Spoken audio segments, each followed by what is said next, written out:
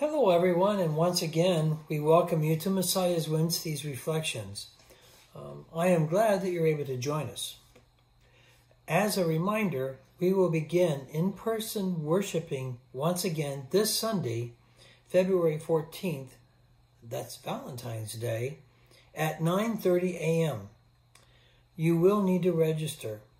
You may do so by either calling the church office at 995-0133 between the hours of 9 through 3 p.m., or you may register online at www.messiahnfm.com. That's www.messiahnfm.com. Our opening prayer can be found in the front portion of the Evangelical Lutheran Worship Hymnal. It's on page 86. Today, we pray the famous prayer of Catherine of Siena. Let us pray. Powerful of the Eternal Father, help me. Wisdom of the Son, enlighten the eye of my understanding. Tender mercy of the Holy Spirit, unite my heart to yourself. Eternal God, restore health to the sick and life to the dead. Give us a voice, your own voice, to cry to you for mercy for the world. You, light, give us light. You, wisdom, give us wisdom. You, supreme strength, strengthen us. Amen. The title of Jennifer Baker Trinity's reflection for this Sunday's Gospel reading is Sent Down from the Mountain. And she bases her reflection on the familiar hymn, How Good, Lord, to Be Here. You can find this hymn in the Lutheran Book of Worship, hymn number 89, or in the ELW, hymn number 315. Trinity writes,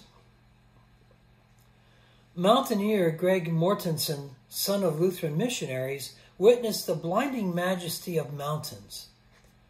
An accomplished climber, he attempted to scale K2 in Pakistan during the summer of 1993.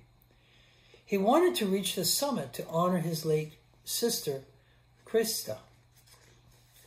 Greg experienced the wonder of the mountains, but he did not scale the summit.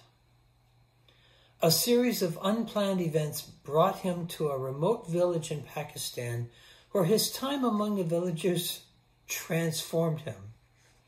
Instead of making plans for another climbing expedition, he promised to build a school in the impoverished region. Thus began a different kind of arduous journey that has been recorded in the popular book, 3 Cups of Tea. You can find more information on that book by visiting www.3cupsoftea.com. On this Transfiguration Sunday, we hear how Peter, James, and John gaze at Jesus arrayed in splendid light on a mountaintop. Like Mortensen, we have all had mountaintop experiences, events that make us want to stay and bask in the glory of it all. But we cannot stay. Like Jesus and his disciples, we make our way down the mountains and into unexpected terrain. Every time we gather for worship, we gather to be sent. Worship itself can be one of those mountaintop experiences, replenished with beauty. Yet we are always sent from such places into the common, everyday needs of our families, communities, and world. The light we have seen in Jesus shines through our hands and our feet, helping us to build schools and recognize whatever needs call to us. We cannot stay on the mountain, but the glory we have seen will guide us to the descent. Let us pray.